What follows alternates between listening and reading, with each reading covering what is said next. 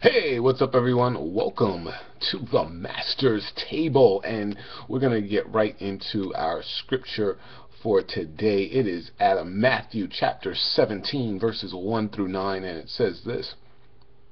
6 days later, Jesus took Peter and the two brothers James and John and led them up a high mountain to be alone.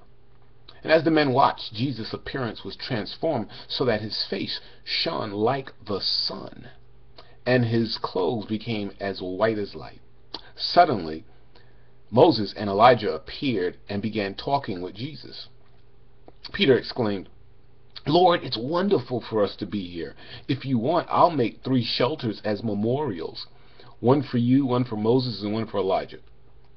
But even as he spoke, a bright cloud overshadowed them, and a voice from the cloud said, "This is my dearly loved Son, who brings me great joy. Listen to him." The disciples were terrified and fell face down on the ground. And then Jesus came over and touched them. "Get up," he said. "Don't be afraid."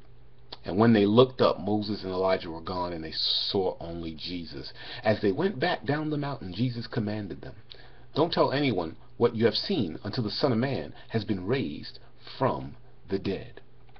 The writer of Matthew's Gospel went to great pains to persuade his readers that Jesus was a new Moses, bringing a new law to a new Israel. For his Jewish readers, the idea of a dying Messiah was absurd. So the writer had to work hard to convince them that Jesus was indeed who he claimed to be. The resurrection account was, of course, one of the most important ways Matthew's claim was supported. But in the build-up to the Passion narrative in Matthew's Gospel, the Transfiguration was an important revealer of both God's affirmation of Jesus and of God's glory revealed in Jesus.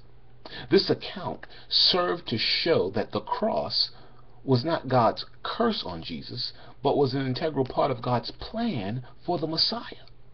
The appearance of Moses and Elijah, representing the law and the prophets, revealed that Jesus was the fulfillment of the Old Testament plan of salvation. And Jesus' final words, instructing his disciples to tell no one until he had been resurrected, demonstrates that Jesus acted according to a sense of purpose which included his sacrificial death.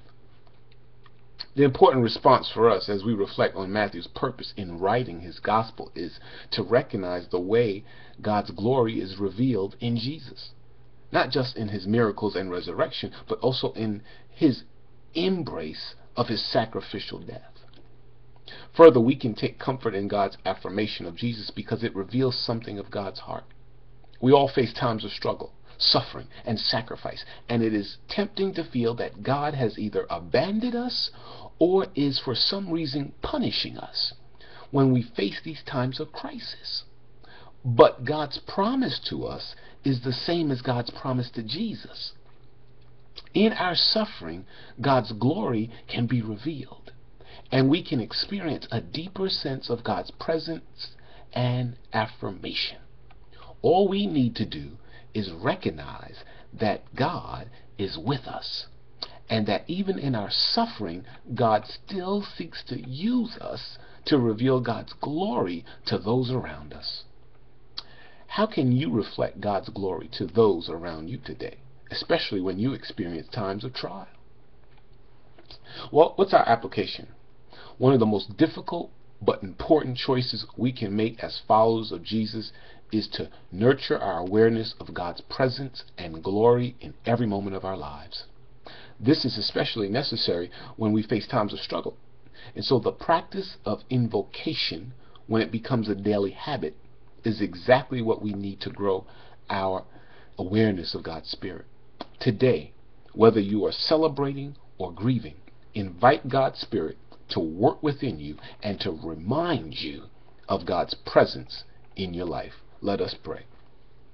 In my joy and in my sorrow, Holy Spirit, remind me and remind all of us of your grace and glory. We pray in Jesus' name. Amen. Well, that's it for this week. May God bless you as you continue to feast every day from the Master's Table.